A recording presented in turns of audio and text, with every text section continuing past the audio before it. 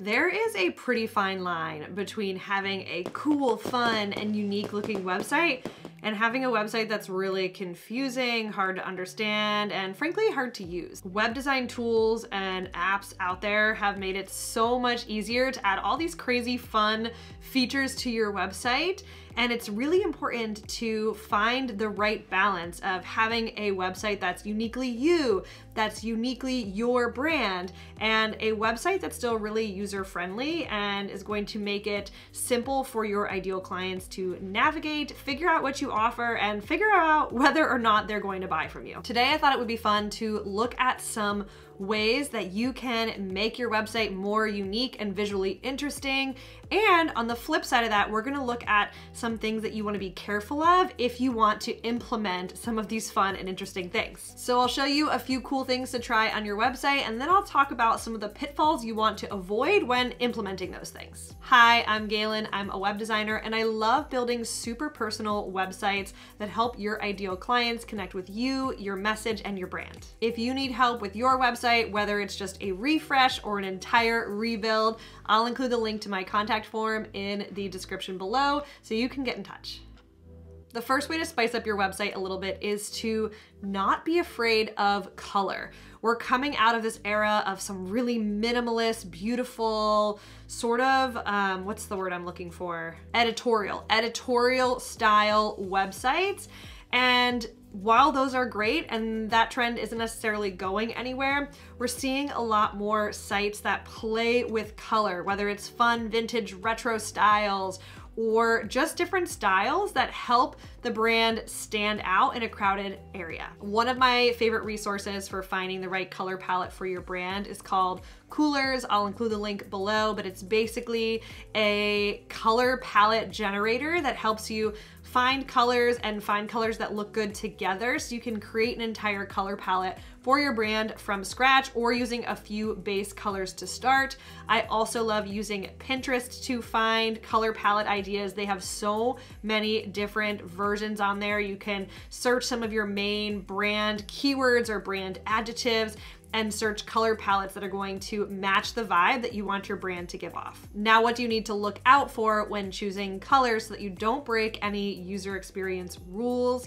That is going to be checking the contrast of your colors so that you know that the text and the background are different enough that your users aren't going to have trouble reading the text on your website. This is especially important for any visually impaired users. You want to make sure that that contrast is high enough that they're not going to have any issues consuming your content. The same site I mentioned earlier, Coolers, also has a color contrast checker where you can put in 2 different hex codes and check the contrast between the two to always make sure that your text is going to stand out from the background as much as possible. Next up, we have choosing a really unique or interesting font. I have a video about a bunch of custom fonts you can use for inspiration. I will link that here. But choosing a custom font can really just give your website this unique feel and make it so that nobody else in your industry is going to have the same look and feel as you do. We have a guest expert. We can just see her tail wagging just out of frame. That's what I get for recording videos around dinner time. I love a site like Creative Market for finding fonts. You can also try out something like Etsy to find some creative and unique fonts, but whatever font you choose, make sure it is easy to read. This is the pitfall I see so many people fall into. When you're choosing a font, you want to ask yourself, how are you going to be using this font? Does it look good, uppercase or lowercase? Does it look good at larger sizes and smaller sizes? Think about its use cases and make sure that it's going to be easy to read and that it's going to transition well from desktop to mobile devices. Also, this is a big one too, don't forget to buy the proper font licenses. A desktop license typically lets you use a font in different design software for print. That could be things like printing business cards or printing a flyer, whereas you may need a web license to use that font on your website, and you may even need another license to be able to use that font on social media.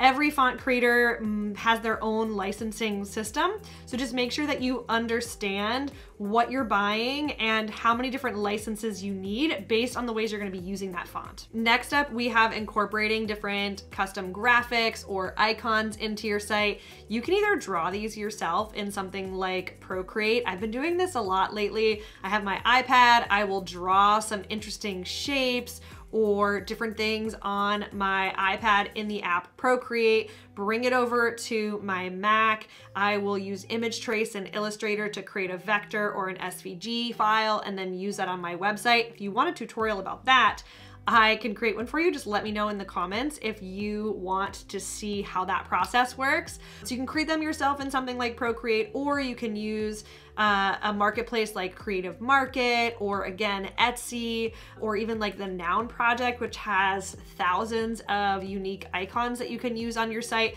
just to make things really stand out. So for example, maybe instead of regular bullet points, you want to have custom bullet points on your site.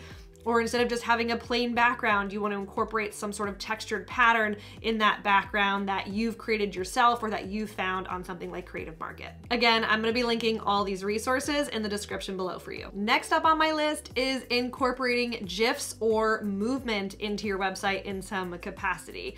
So this could be a number of different things. You could be creating a GIF of your headshot. This is a really fun one. So if you've got a photo of yourself, you can actually turn that into a GIF. If you've got a few photos, you can string them together to just put some movement back into your site. This could be things like different animations that you use in your site. A lot of web design platforms have some animations built in, which makes it really easy. But again, make sure you are not going over the top with this. Too many GIFs can really slow down your site or make it overwhelming. Too much animation can make it difficult to consume the content. So find the right balance between having some movement on your site and having too much movement on your site that it slows your site down or makes it unusable. One of my favorite ways to make your site a little bit more interesting is to have a brand photo shoot. Get your own branded photos rather than using stock photos. You may have already done this, which good for you. I love seeing when my clients do this. Almost all of my clients at this point come to me with some amount of brand photos already taken. I love it if I can connect with them before they actually work with their photographer, because I'll recommend certain things. Like for example, change your outfits. Change your outfits more than you think you should, because you're going to find that using these photos again and again on your site gets a little bit awkward if you're in that same white collared shirt for 3 of the 6 photos and then one other type of shirt for the other 3 photos. Change your outfit, change your locations, even if it's just walking across a room or going out in the street versus inside a coffee shop for photos. Change it up so that way it feels like you had 5 different photo shoots instead of just 1. The other thing when it comes to brand photo shoots and specifically how to use brand photos for your website, try to have your photographer step back and get some wide angle shots, because detail shots or wide angle shots work really well as background images. Typically on desktop, at least, your background images are going to be horizontal, and most people get a lot of close-ups, a lot of headshots, but they don't get as many further away shots that we can use as background images. So try to get some great section background images with your photographer when you are working on your brand photos. Next, we have adding a chat widget to your site. And there's a lot of different ways to do this. Again, I'll include some links to my favorite chat services in the comments below so you can check them out for yourself. But I love having a chat widget on your site that pops up on certain pages and preemptively asks questions to your website visitors. They could ask something like, hey, I saw you were looking at my website services. Do you have any specific questions I can answer for you? Or tell me a little bit about your business. There's a lot of great ways that you can target people depending on what page they're on, and have a little pop-up come out of the corner of your website, out of that chat widget, and ask them a helpful question to start that conversation. I don't recommend overdoing this or having it on every single page of your site, but I find that it helps to build connection and it helps to get people talking, get people communicating with you that might otherwise have just been browsing and not reached out. There's also quite a few services now that actually do video chat widgets, which is neat. I had this on my site for a while where it was actually like my face recording a video. I was waving and welcoming people to my website and answering frequently asked questions. on my site as a video in a chat box. They could respond by typing back, they could respond by sending an audio message or a video message to me, but it just really helped to put a face to the brand and help to create, again, that one-on-one connection with people who are visiting your site. I am all about creating unique and personalized websites, embracing what makes your brand human, what makes your brand connect with people, and finding ways to incorporate those unique little elements into your site. But at the end of the day, usability comes first. Clarity is always going to be better than cleverness, and it's important to kind of find the balance between the two. If fun, bright pops of color represents your brand really well and reflects the personality of your team, great, embrace that in your website.